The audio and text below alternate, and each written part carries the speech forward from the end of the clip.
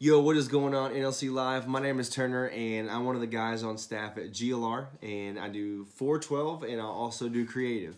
It's a blast. I have such an amazing time. I love my life. So cool.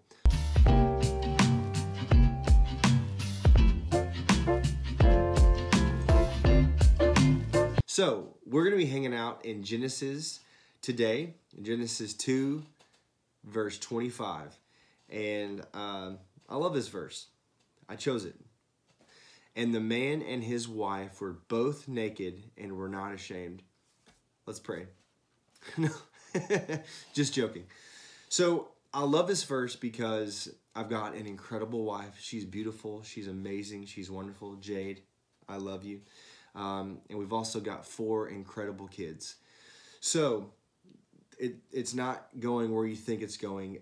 Our life is so crazy, you guys. I'm telling you, so insane. So I'm in full-time ministry. You know, in ministry, we wear a lot of hats. We've got 4 kids, 2 kids in school, 2 kids in preschool. My wife, she runs a few resale stores, and she's in ministry. Crazy life.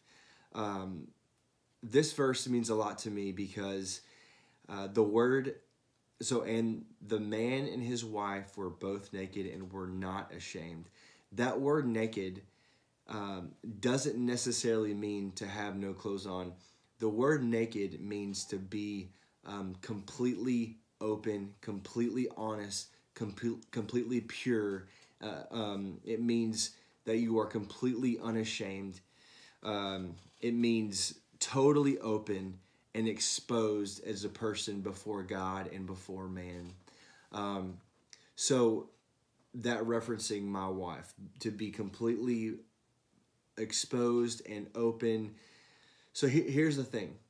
I've kind of rambled, but the thing that I want you to understand is this verse, it means that I need to be completely honest with my wife and completely open and very adamant about being communicative in our marriage and around our kids, not stopping communication, not stopping openness. When things bother me, when things get on my nerves, be open about it. And whenever things get on her nerves, whenever I mess up or do something that she doesn't like and she wants to respond back to me, I've got to be open to it. I can't be defensive. And so it's almost like I've got to be completely naked and not ashamed to receive correction from my wife, and the same for her.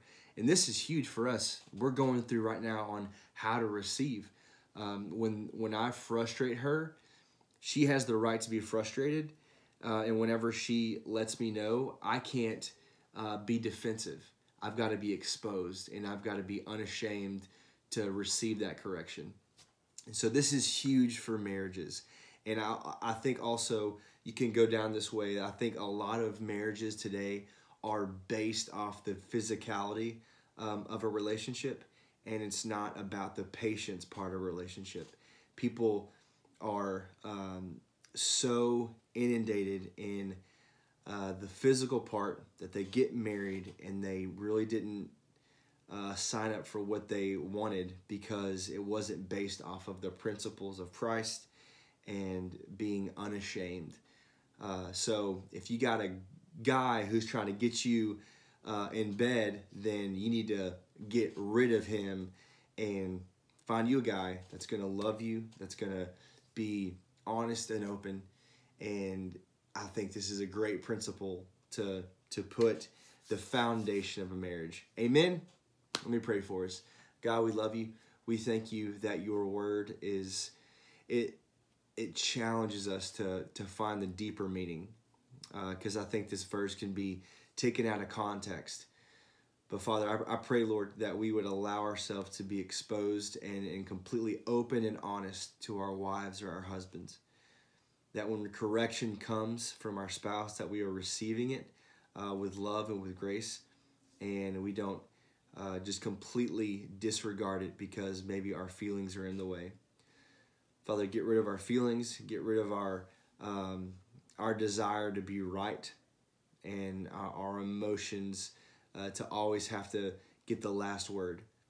We thank you for we just thank you that we can be a couple that can get back to a place of innocence, the purest form of innocence, and allow us to communicate and allow us to be open, Lord. In Jesus' name I pray, amen. Amen. NLC Live, I love you. I hope this challenged you and hope it encouraged you. Deuces.